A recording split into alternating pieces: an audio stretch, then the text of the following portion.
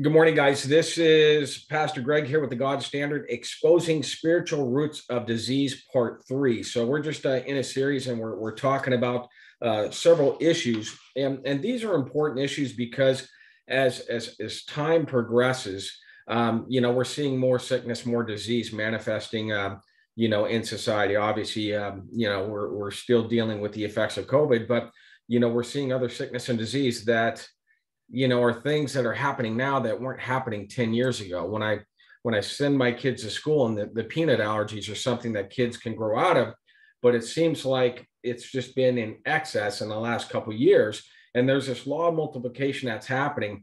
And we have to, come to the realization, that when the Bible says above all else, I wish that you prosper and be in health, even as your soul prospers. We are a triune being. We're created spirit with a soul in a flesh suit. That's how we're created. Oftentimes, when we look at a problem in the flesh suit, we want to look for a flesh problem, right? And what we're seeing is between 80 and 87% of sickness and disease is rooted in the soul region, right? So I'm going to go ahead and I'm going to go back through some things because, when we do deliverance here in the church, and not everybody online has been through it, but here's where I'm seeing, and I know Jen, should agree with it, not making you, and Kristen, probably I would say over 90% of the people that go through deliverance that come into our house or wherever it is that we're doing it, they manifest some type of sickness or pain in their body when we're dealing with a spirit of infirmity. And so we've made it protocol at the very end of deliverance. It's like, hey, if we broke every chain that would tie the demonic to a believer's life, it could be hardship, could be poverty, could be sickness, disease, whatever. Once all those chains are broken, then we immediately call out spirit of infirmity. And I'm saying over 90% of the time, all of a sudden, these people have pains going in their body that they did not have or notice when they first walked into the house or in their life. And this is something that we address when we get it out. And, my rationale is that once a seed is planted, the seed's goal is to move to a harvest, right? Every seed wants to move to a harvest. And I believe we're disrupting that harvest, and we're probably getting things that are in the early stages because we're breaking those chains. And obviously forgiveness is happening. So we're breaking the ties, the entanglements, and the attachments to someone else's life. But all of a sudden, those pains and those things are leaving. But I believe that those are seeds prior to a harvest that we're being able to deal with, that they're not going to be able to deal with in their life. But it is interesting, when we deal with the soul condition, then flesh pain shows up, right? So there is a correlation, and that's the reason that we're going down this path. I'll give another story. A couple of weeks ago, I went over to a guy's house that had MS, and he was, pretty messed up. And I went over there with Cliff, and we ended up praying for the guy, talked with the guy for a little bit, but I could tell that he was withholding. Obviously, it's a new relationship. He didn't know me that well, didn't want to tell me everything, but I ended up praying for him. And he said for the first time, he had tingling going down his legs because he's wheelchair bound. And he said he had tingling in his legs. And that's as far as I was able to get him. And, I talked to him for a little bit, said, hey, we're going to do a follow-up.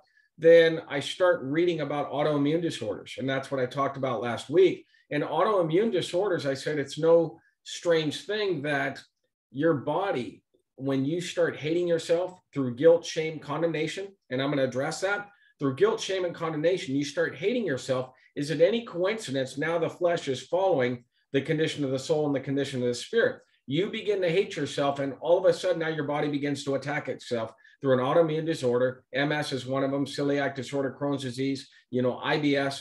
There's several issues where your body turns on itself and starts attacking itself when you are in a place where you hate yourself. So I called Cliff, and I immediately read about self-hatred. And I said, the reason he has MS, and he told me he had MS after he confessed that he was sick, that God would get him out of a job that he absolutely hated.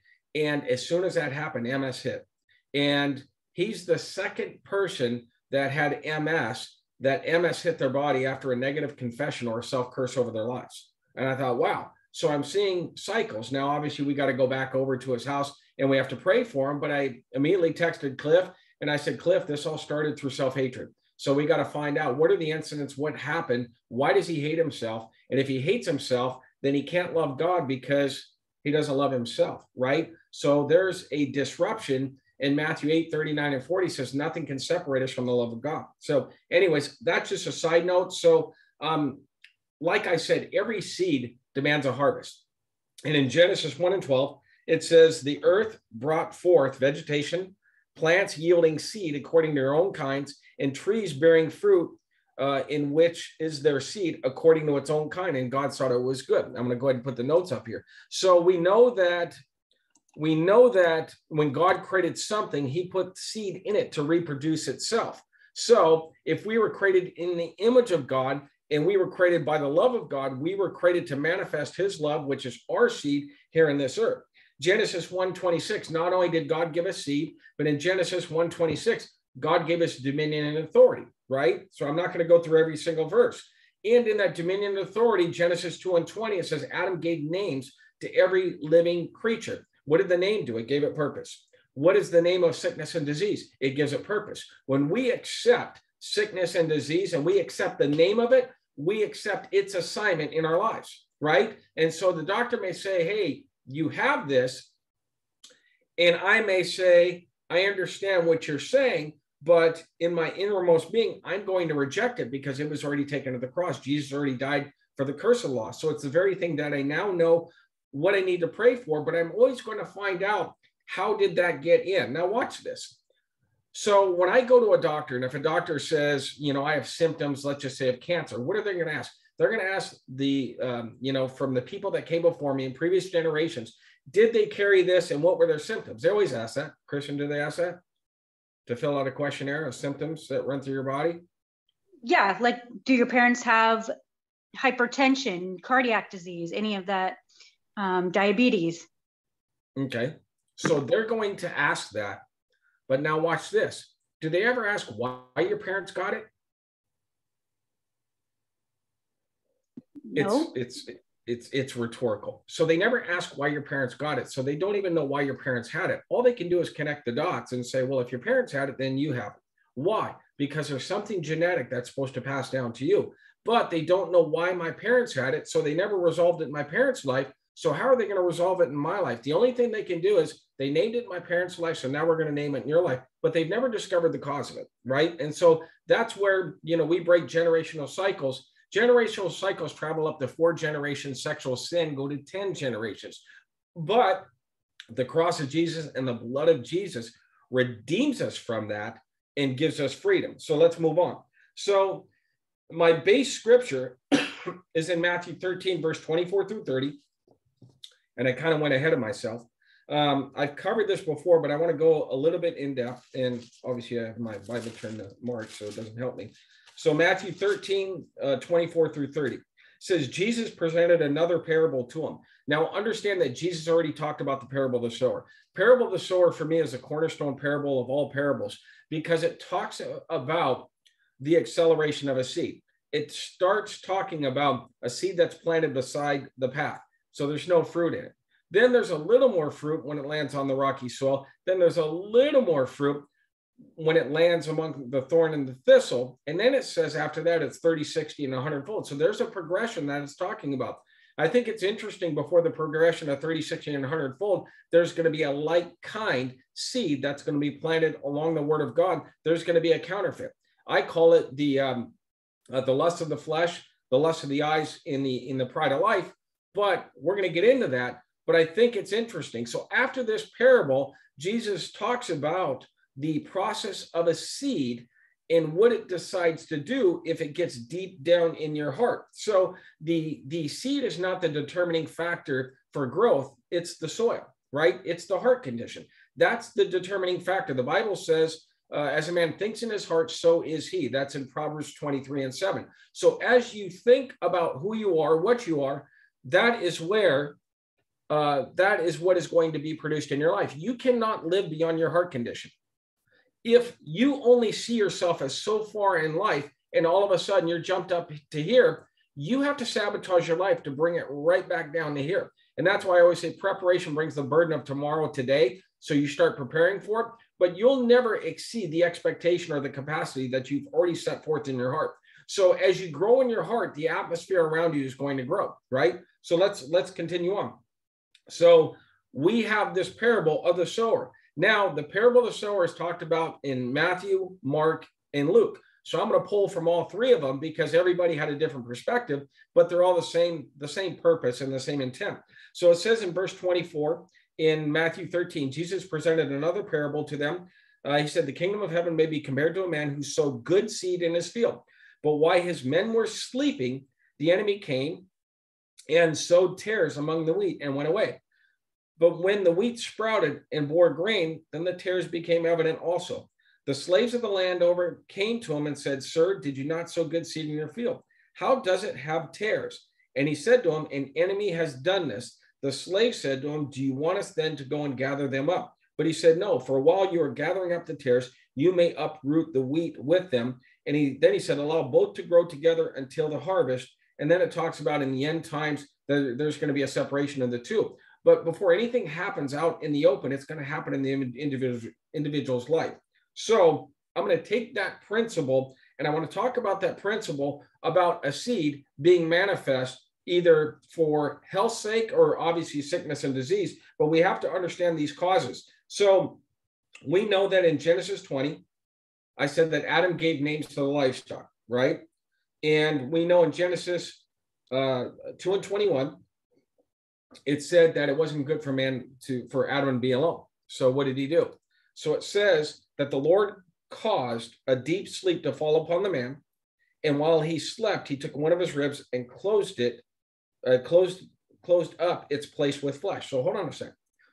So man slept, right? And I just talked about a parable where man was sleeping. So man slept, and while Adam slept, God brought something from out of Adam, right? So God brought something from out of Adam when he was sleeping. The place of sleep is a place of rest. The place of rest is also a place of meditation. Faith is exercised best in a place of rest. But guess what? Let's flip it on the other side. Fear is also most effective when you're in a place of rest. Look at the people that you see on Facebook, the people that have anxiety, depression, they have insomnia, they can't sleep at night. They're in a place of unrest and they don't understand the cause as to why. Let's go ahead and get to the root of it. So in Matthew 13 and 25, it said, but while everyone was asleep, his enemy came and sowed weeds among the wheat and slipped away. Now, Jen said this last week, and I don't have it in our notes, but it says in the book of Genesis, it says that, let's go all the way back to Genesis 3. It said the serpent was more subtle than any beast of the field, which the Lord God had made. Hold on a second. It says, but while everyone was asleep, his enemy came and sowed weeds among them. And it said, and he slipped away. So we have a subtle enemy with subtle thoughts and a subtle attack. But you have to understand when the spirit realm looks at humanity through Jesus has given authority to create here on this earth. So the spirit realm looks at you as a garden, and if that spirit realm can get a seed in your life, then you have been given the power and authority to manifest it here on this earth. So you serve the agenda of the God of this world or the God of the kingdom of God, right? So you serve one or two agendas based on what's being sown in your heart. So it says that there's creation while a person is sleeping. And then it says in Mark 4, 26 and 29, let's talk about this seed. And he was saying the kingdom of God is like a man who casts seed upon the soil. Watch this. We're talking about an enemy planting something and sneaking away, but now let's flip it back to the kingdom. So the kingdom of God is like a man who casts seed upon the soil. This is in the book of Mark. This was written right after the parable of the sower also, but this one's in the book of Mark. And it says, the kingdom of God is like a man who casts seed upon the soil, and he goes to bed at night and gets up daily, and the seed sprouts and grows. How he himself does not know. So he doesn't understand the process because that's not his job anyway. Our job is to sow. It's God's job to grow. So he does not know. But here's what he knows. The soil produces crops by itself. So the power is in the soil, right? Not in the seed. So it says the soil produces crops by itself. First the stalk, then the head, then the mature grain in the head. Now, when the crop permits, he immediately puts a sickle to it because the harvest has come. So there is a process of a seed. Every seed demands a harvest. Did you hear me? Every seed, good and bad, demands a harvest based on what's been sown. So again, I'm not going to keep it real complex today. I'm going to keep it real simple. Now watch this. Let's talk about sleep, and let's talk about a place of creativity. I'm going to flip it back over to evil. Ephesians 4:26 says, be angry and do not sin. Do not let the sun go down on your anger. Why? Because when you go into the place of rest, you're going to produce the very last thing that was on your mind, which is anger, right? Which is bitterness. It's all rooted in fear. But when you go to sleep in a place of fear, you're going to create the very thing that fear demands, which the end result, it starts off in the spirit, but the end result is sickness and disease. And that's the very thing that you're going to create in your life. That's why you have to get these things resolved before you go into a place of rest, because the place of rest is a place of creativity in your life, right? So I put in here, the soil is a source of growth, not the seed. The realm of the spirit sees you as a garden with the power to create. The place of rest is a place of creation. And we have to then talk about, if things are being sown, if things are being grown, then we have to talk about the power of thinking. So how does God speak? Well, we know, there's three voices that come in our life. It's God's voice, the devil's voice, it's my voice. Well, what does God's voice sound like? God's voice is a spontaneous thought, picture, and emotion. It hits you like a train wreck. A lot of times we're not expecting it, but it'll hit us sideways. And how do I know it's between my voice or God's voice? Usually, now think about this. Usually I'm going to rationalize the previous voice that came in my life. What am I rationalizing? I'm going to rationalize. Now, every thought that comes in your life, it comes in the form of a seed. Think about this now. Every thought that comes in your life has a purpose of creation. What are you meditating on? You're trying to create something. Well, I'm meditating on my bills. What are you meditating on?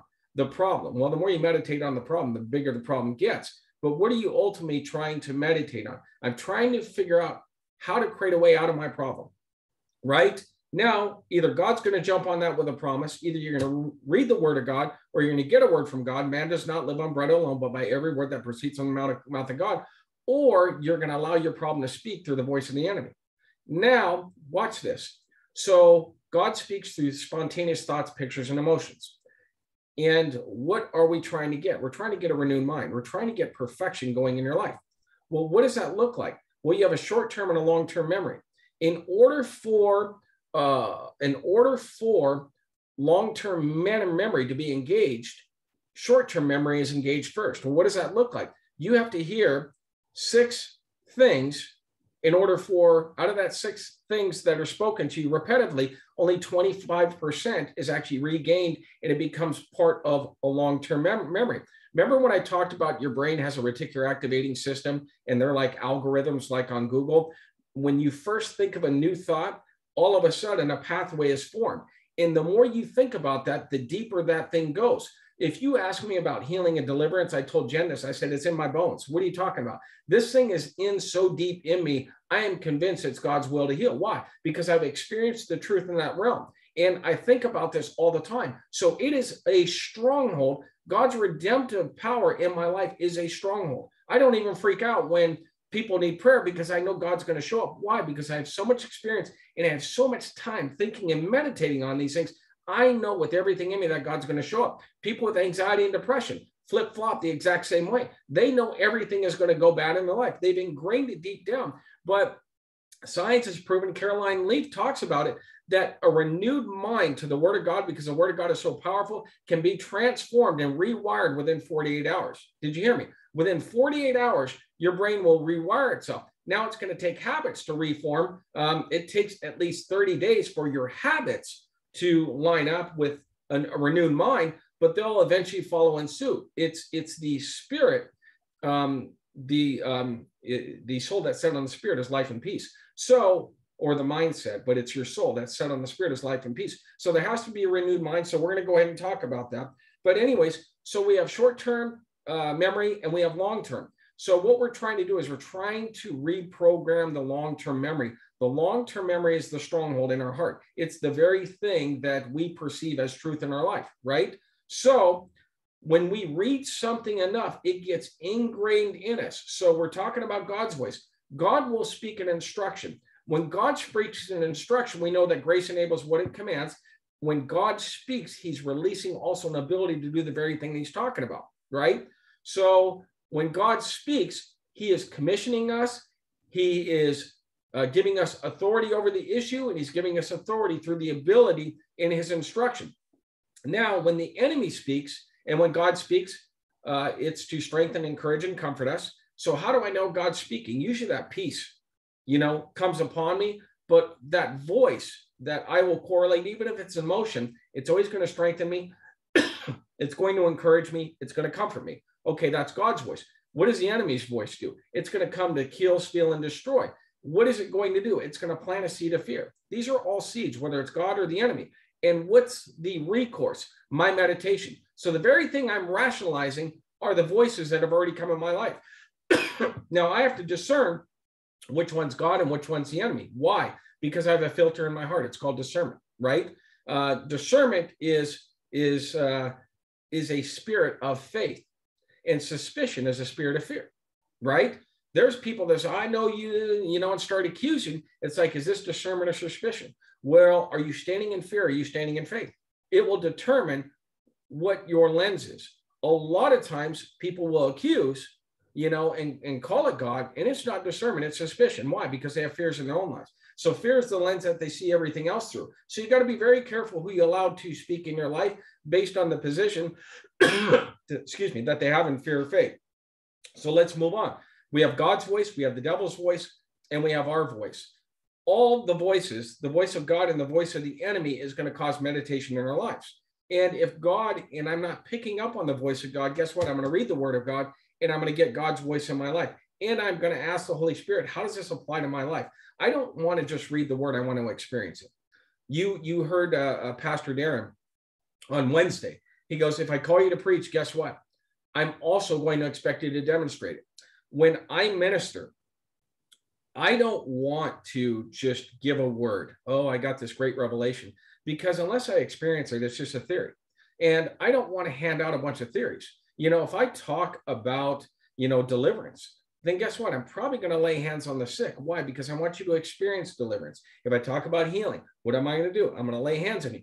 I want you to experience it. I want the Holy Spirit to move and solidify that thing in your life, right? The mark of a child of God is the power of God. So I want to make sure that you get it. The Bible says that wisdom is proved right by the children of God. The proving is that revelation has already been through the fire. And the child of God can take that revelation into someone else's life and actually give them breakthrough. You move as God's fire in that situation. You're the one bringing the breakthrough because the revelation you carry has already been proven. Why? It's already stood the test of every storm that has tried to come in your life, and it still stands. So when you have that type of revelation, then obviously you want to be able to carry it to somebody else's life. That's why when instead of reciting scriptures, when it says, you'll know the truth and the truth will set you free in John 8:32, a knowing is speaking about an experience. So it's saying when you experience the truth, that experience will make you free. It's not just hearing it, it's experiencing it. It's living it is what is going to make you free. Because here's the thing, theories can be challenged, but they cannot take away your experience. I've had so many experiences in God that did not make sense, and I couldn't deny that it wasn't true. My call to the ministry was in a grocery store. I had an experience, a 2-day experience with Jesus and the Holy Spirit. I could not, and I was raised Catholic.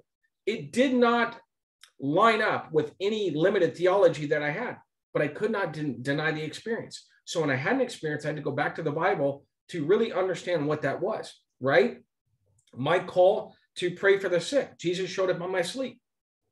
How do you deny that experience? Prayed with Smith Wigglesworth in a dream. How do you deny that experience? And a 19-year-old comes into church. I know he's a spirit-filled believer, and he's manifesting demons. Well, everybody, not everybody, a lot of people argue Christians can't be demonized. Okay, well, I had this experience, then you explain it. And of course, they say, well, he wasn't really saved.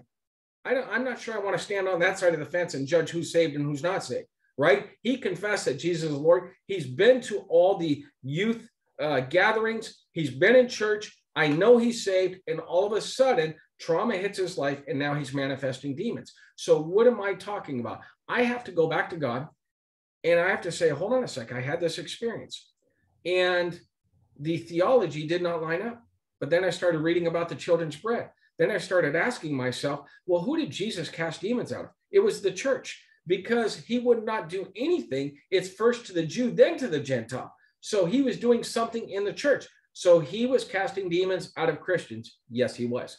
He cast a spirit of infirmity out of a woman who was bent over for 18 years. It made special note that she was a daughter of Abraham. So hold on a second. She had an evil spirit in her body. He prayed for her. And not only did she get healed, the Bible makes special note that she's a daughter of Abraham. Why did it make special note? Because deliverance is for the Christians. Why is it for the Christians? Because when the Christian gets free, they have the power through the cross to stay free. And if you're not a believer, it's called an exorcism. You cannot stay free. That's why it's going to re-enter into the house in which it left. Anyways, got a little bit off the beaten path. So we're talking about the voices that are coming in our life. So everybody seeks information, whether it's good or bad. And Jen and Kristen, you can jump in here at any time.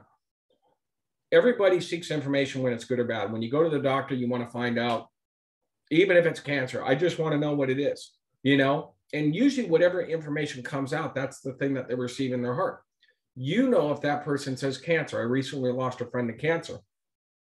He put a post on Facebook. He said, F cancer. All of a sudden, a few months later, I see all these posts and he passed away. I was like, wow, his attitude showed me he was going to beat it. I don't know if he was a Christian or not, but you hear the word cancer and then you automatically correlate it to, well, he's going to die. And why do you correlate it to that? It's based on the thoughts and the truth that you already have in your life. Now, I see it as a kingdom opportunity. Jen, go ahead. You got your hand in there. Yeah. Oh, yeah. I just wanted to share something with you because you were talking about what your voice says. In the book I'm reading, the next book I'm reading is Fear, and it's by the same doctor.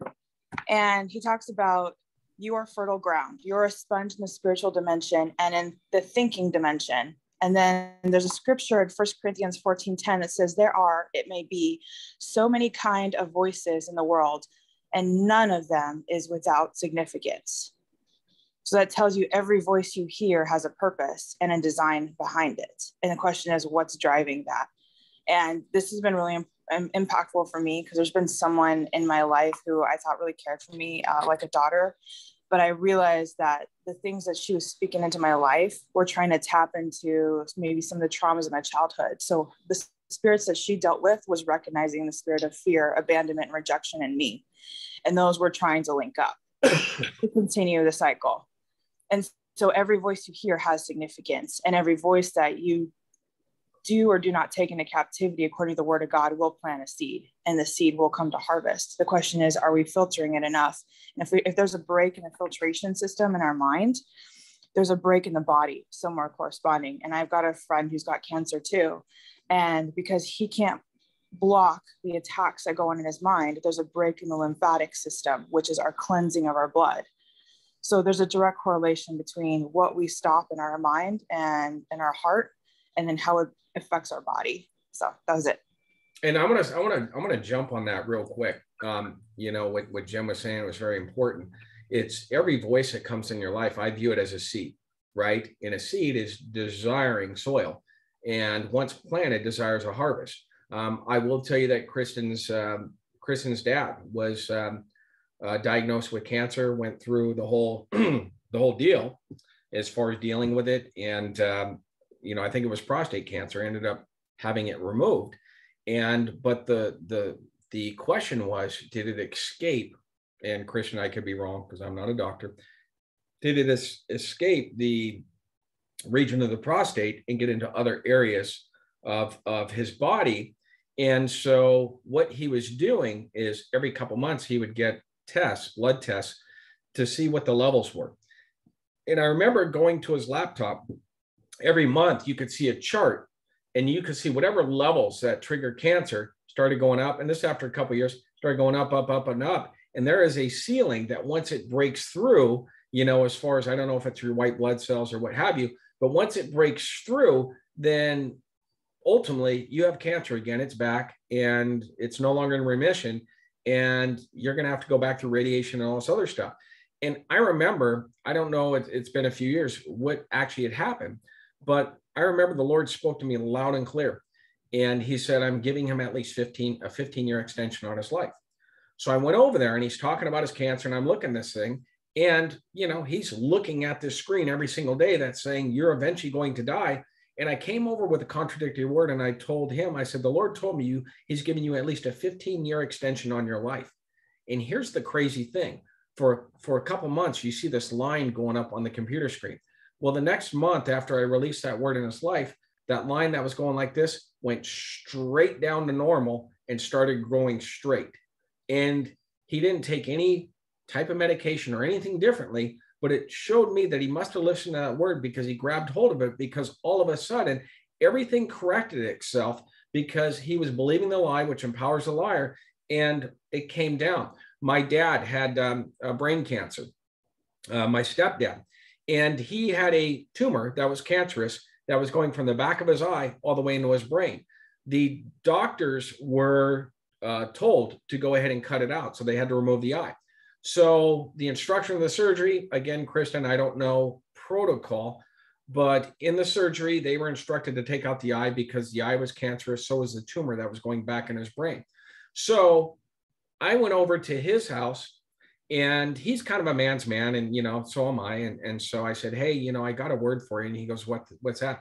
I said, God told me if he saved one righteous man, which is Lot from Sodom and Gomorrah, that he would save you, one righteous man, from the spirit of cancer. And so he kind of looked at me. He's expecting prayer and all this other stuff.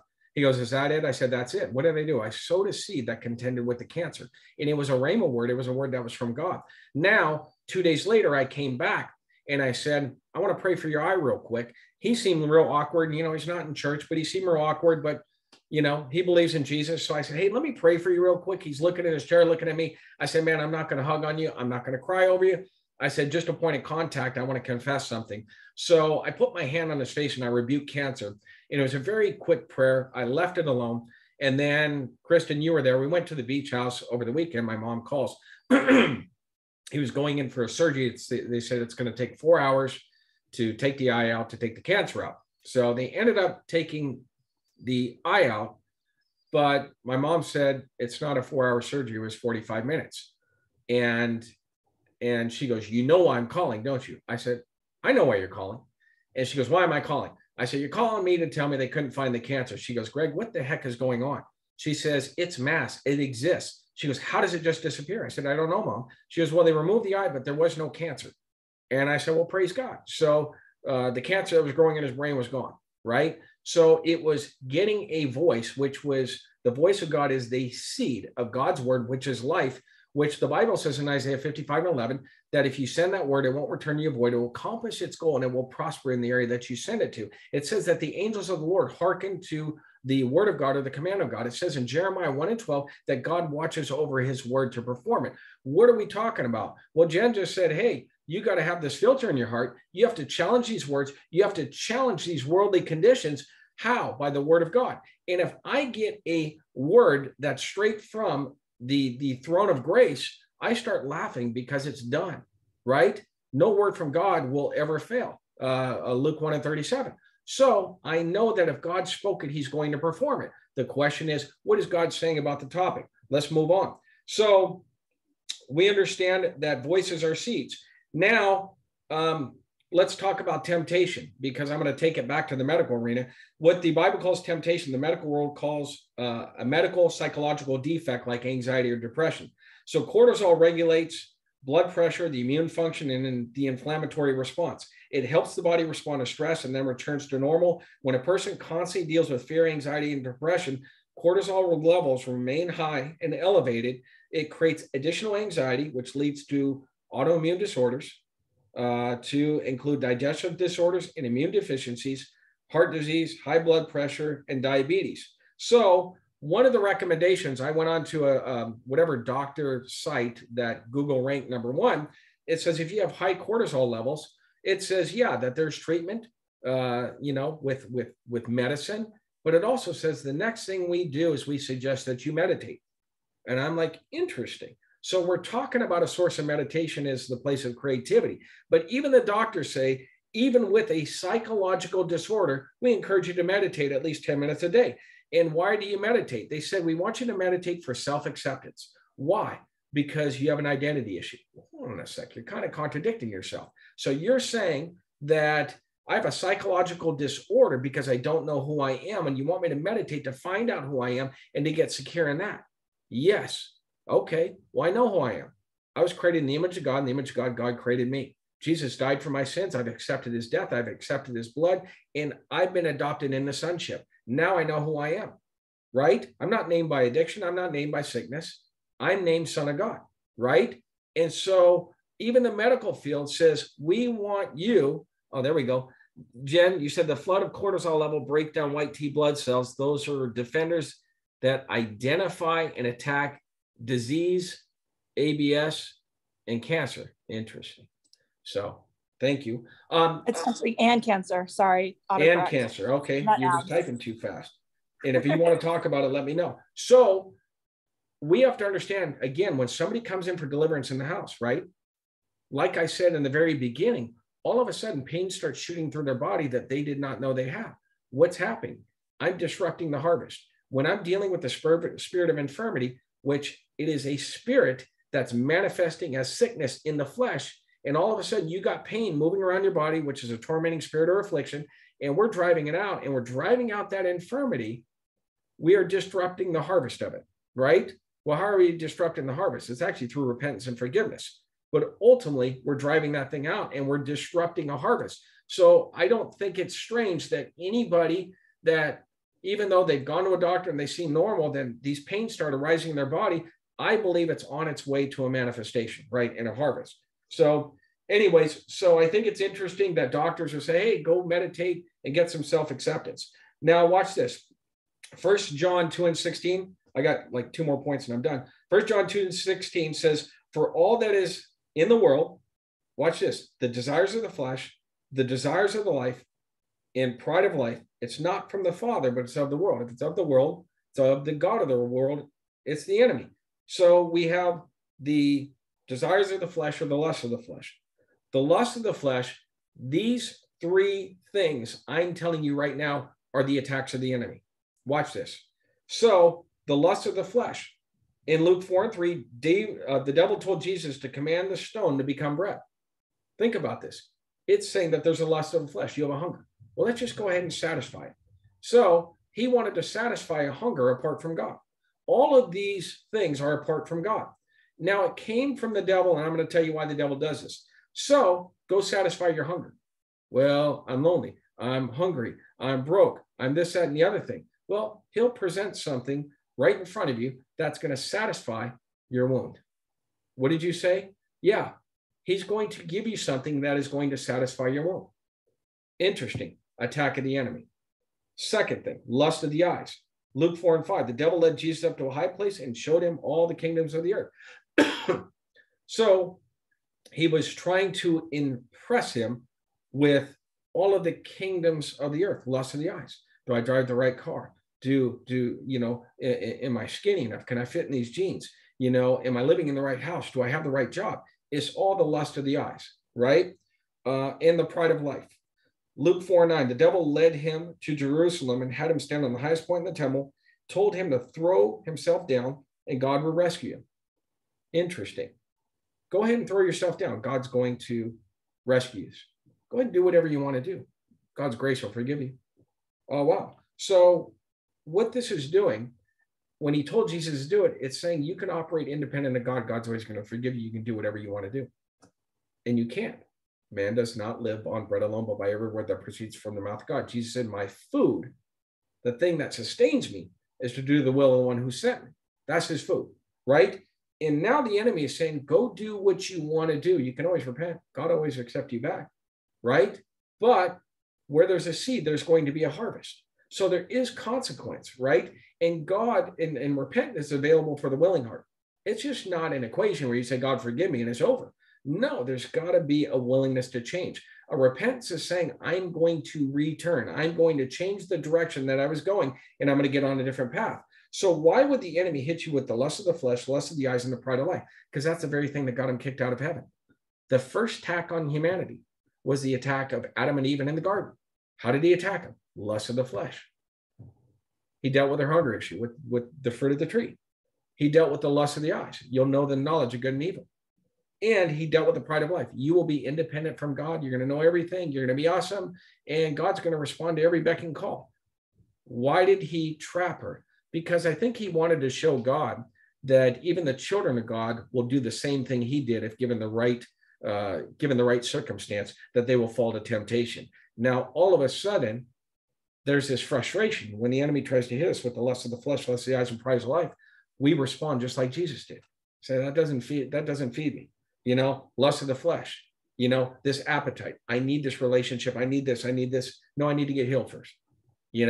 And for me, my rejection issue, I carried around until I was a pastor, right? Actually, it was about 4 years ago. So I carried this thing around, but rejection determined how I fed myself, right? That's why I believe that there was limited power flowing in my life, because I was feeding myself with the wrong things based on rejection issue.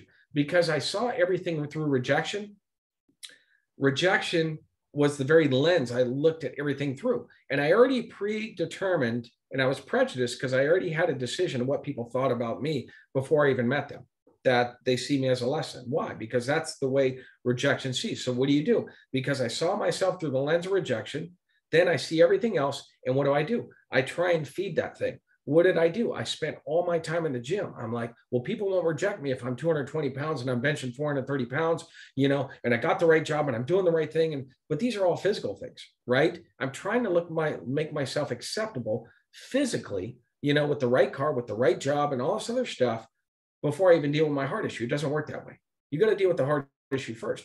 And whatever manifests in your heart is going to manifest in your life. That's why we got to guard our heart. Proverbs 4:23, right? So those are the three things that the enemy caused him to fall. And these are the three attacks that the enemy puts on you through temptation. He first tries to get the lust of the flesh. And what does he do? It's bait to get you out of church, ultimately. And I'm going to leave that one alone. But it's always the lust of the flesh, the lust of the eyes, and the pride of life.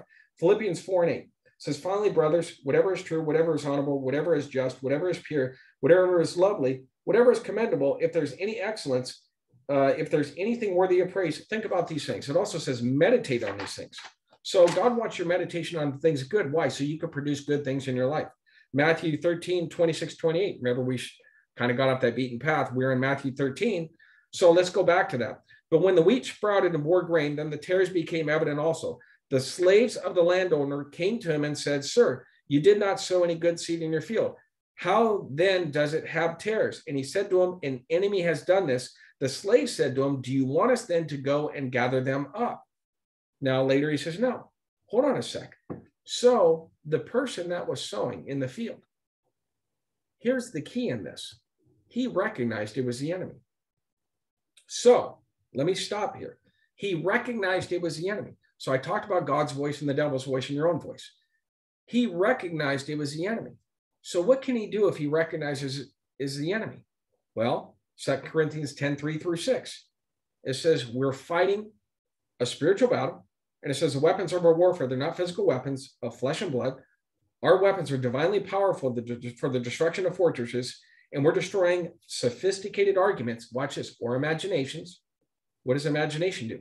It creates. So we're destroying an imagination that desires to create something in our life outside of God, and every exalted and proud thing that sets itself up against the true knowledge of God. And we're taking every thought and purpose captive to the obedience of Christ, being ready to punish every act of disobedience. How do we punish it? We uproot it. We destroy the seed, right? We disconnect ourselves from it.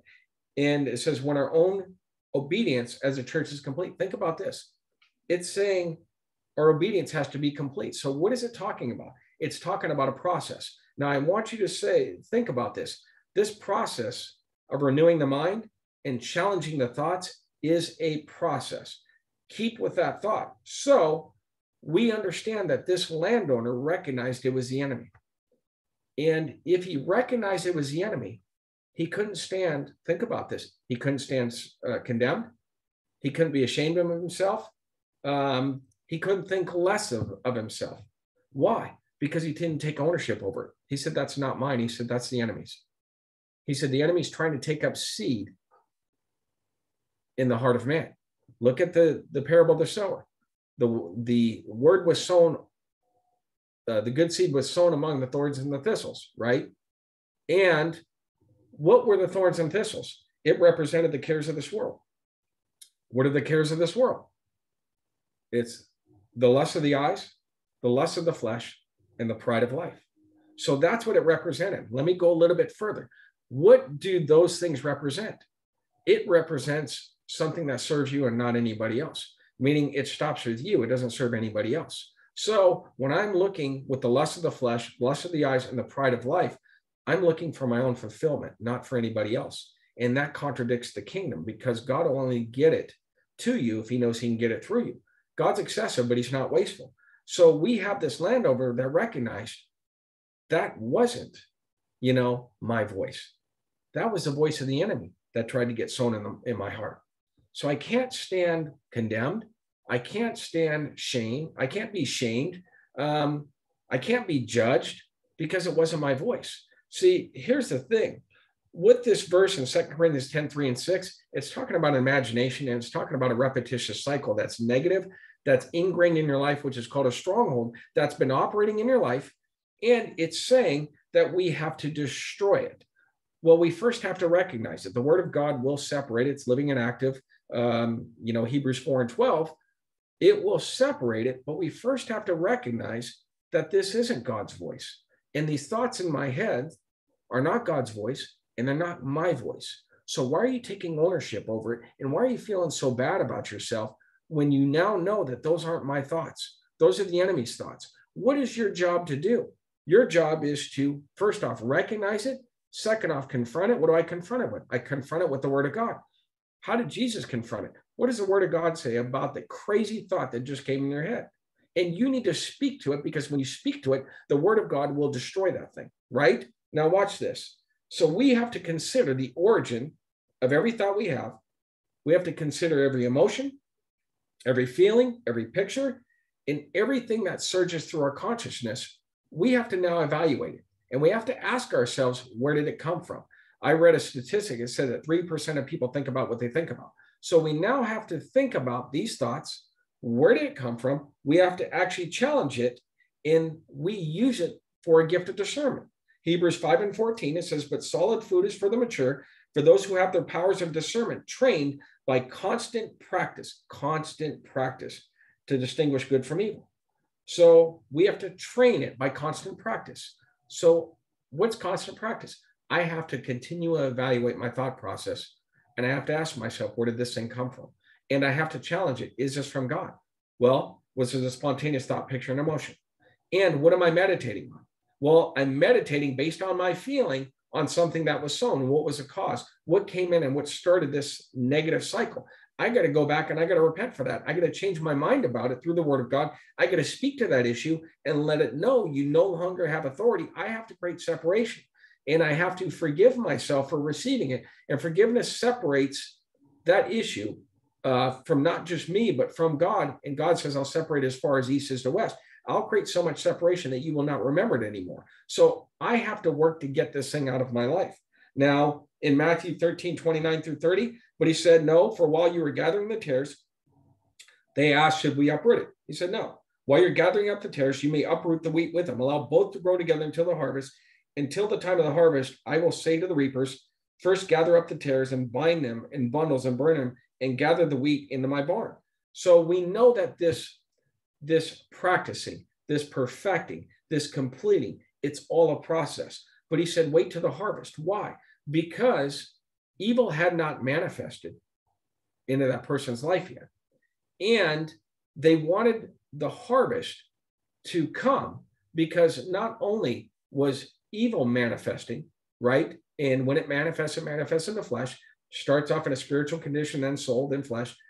It manifests in the flesh, but the grace of God has been perfected as well. So once the grace of God is perfected, then I can uproot it and get rid of it. Why? Because now I have grace for it, and I can lean on the grace more than I can for the lust of the flesh, for the lust of the eyes, and the pride of life. I don't need that stuff anymore, because grace has done its work in my life, and it's been perfected in my life. 1 John 4:18, watch this. There is no fear in love, but perfect love casts out fear. For fear is to do with punishment, and whoever fears has not been perfected in love. So it says, perfect love casts out fear.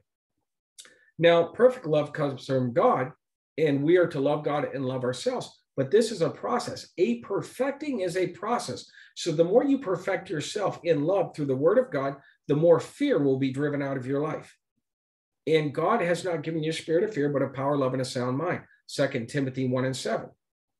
And it is a spirit, but the word of God, by the Spirit of God, will be the bully and drive that thing out of your life. Last scripture. Do not conform to the pattern of this world, but be transformed by the renewing of your mind. You'll be able to test and approve. I think testing, now, every time you think testing, think of the fire of God. You'll be able to test and approve. You'll not only test it, put it in the fire, but you'll be able to approve it. That even after the storm, it's still going to stand. That's your experience. That's the thing that's going to make you free. And you'll be able to approve what God's will is, his good, pleasing, and perfect will. Did I say perfection is a process? Yes. But when you go through this process of perfection, it will be made complete so you can walk out his perfect will. It is a process. So what's happening in this parable? This parable is talking about a person working out their salvation. It's saying, hey, I acknowledge that there's some imperfections in my life, but I'm going to continue to grow in grace. And once this grace is made perfect, then I'm going to start plucking things out. That's why I say deliverance is a process. It's like peeling back the layers of the onion. Once grace is perfected in a certain area, then God will go ahead and rip those things out of your life. There's certain people that come in for deliverance, and God's not ready to get it all out of your life because grace has not been made perfect in your life, and you will not be able to stand. But once grace is perfected through your repentance, through forgiveness, through your love of self, because of your love of God, then God can say, now I can remove that thing from your life. Well, God, why have you not removed it from my life yet? Because you haven't been made perfect in love yet in that area. You haven't been made perfect in grace in that area. When you are made perfect in that area, then God will address it and he will remove it from your life. Until then, he'll allow it to grow until grace is made perfect in your life, and it can be uprooted and taken up and out of your life. That's all I got for you guys today. Jen, do you have anything? Kristen, do you have anything? Yeah, I just wanted to go back and go a little deeper on talking about the cortisol you were talking about, as far as what happens when we're letting that fear in, spiritual colliding with physical or medical in my world. When you have that state of fear, rather than cortisol, which is a hormone, being triggered during that fight or flight mode, if you're living in that constant state of fear and you're not dealing with what caused the fear or how to uproot it, and allowing that grace in, like you were just saying, your body is going to continue to dump that cortisol hormone in. And like Jen was saying, how it goes after your white blood cells. Cortisol is glucose, it's sugar. And so not only is it killing white blood cells, but it's also allowing bacteria to breed. If you think about when you got like a head cold or something, and you aren't supposed to eat any sugar or anything, because that's just gonna breed the bacteria more and give it something to feed off of. Well, evil spirits, anything, the enemy, it's going to breed off of that cortisol. Sorry, Asher and Kenzie are getting excited because I'm talking. They want to be on TV too. So when you're breeding something, just like cortisol is breeding bacteria and killing white blood cells, it's allowing the infirmities to grow. And what's diabetes? It's the sugar disease, right? And so you're higher risk for diabetes. But when your body is just constantly in that state of fear, cranking out that cortisol, it's not just causing diabetes, it's causing everything else. It's causing Crohn's disease, irritable bowel syndrome, Hashimoto's disease. I mean, any autoimmune disease you can think of, fibromyalgia, and I'll have Jen talk a little bit more about fibromyalgia. Anything like that, it's just like, it's going to just expedite it and kick it into high gear, because you're allowing the enemy to constantly speak that fear into your life. So yeah, I'll let Jen talk, because she was trying to chime in as well when I spoke. So go ahead, Jen. Hey, Kristen, first off, I wanted to say all that stuff, but that's your gift. So that was awesome. Well, I know. I thought you were going to have me come in and talk about it when you were talking about cortisol. So does cortisol, now let me ask you this. Does cortisol also aid in weight gain, right? Oh, absolutely. Yeah. I mean, that's why, I mean, obviously there's poor diets here, but there's higher stress. We work ourselves to death here and in America. And so that's why there's more obesity in America now versus 100 years ago. Is not just the poor diet, but the level of stress that we put on it. And so we're just dumping those sugars into our body constantly, running on adrenaline. Okay, so take the Skittles out of my nightstand. I don't need them anymore. Yeah. Okay, go ahead, Jen. I just wanted to share something real quickly about my experience when I recently had really bad inflammation in my arm. And it was so bad that a doctor prescribed a steroid. And that was to help bring the inflammation down. But here's the thing, the steroid also spikes cortisol levels. So the thing they were trying to treat was actually triggering the source of it to start back all over again.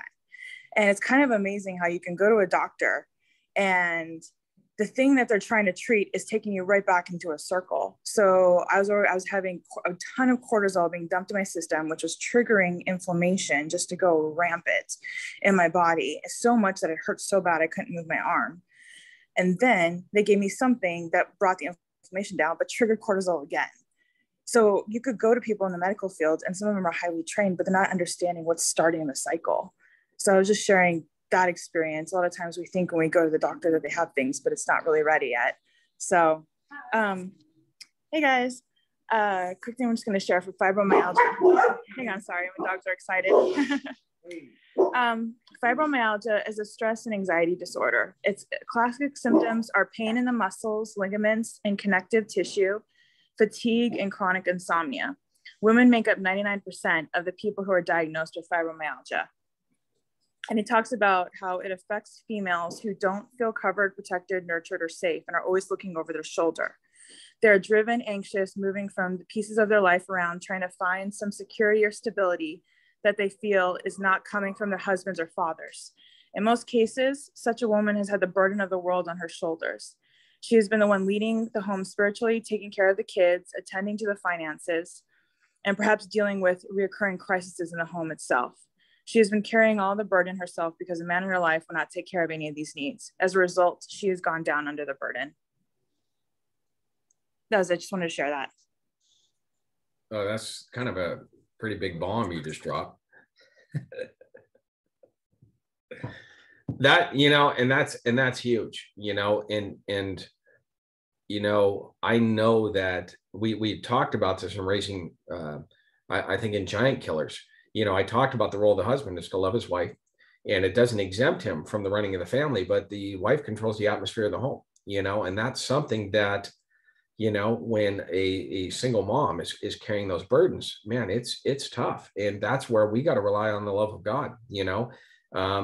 It's huge, because what is sown in, a woman's life, not only, affects the atmosphere of the people around her, but it also, that's where it talks about the bitter root judgment as every source of evil, which means it afflicts many. It's one of those issues that, yeah, it not only affects the people around you, it affects you physically. And so, going back to one of the healings that we saw, about a month ago was, with this lady with arthritic pain, in her back. And I knew that she had, there you go. Spiritual root behind fibromyalgia is fear, stress, anxiety, I think you said drowsiness and something else, but it was no coincidence.